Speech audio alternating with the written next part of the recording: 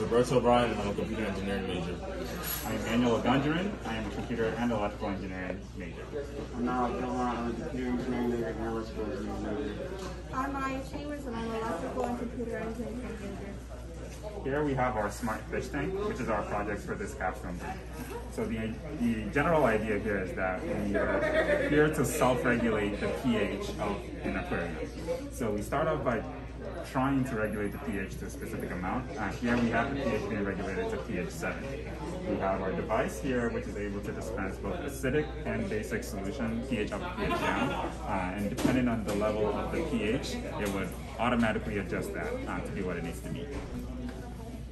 Once that's done, the microcontroller we have sends the information to Amazon Web Services, AWS, and there we're able to display a website of the pH over time. We can demo it for you by shocking our sensor into dosing the tank.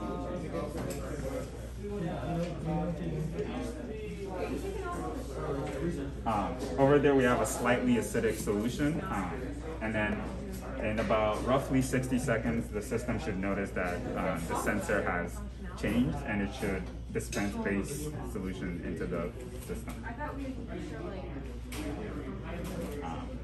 While that's going on, the data that the system is collecting is being streamed, and here you can see the base solution dumping into the system and the data updating as soon as that happens. Thank you.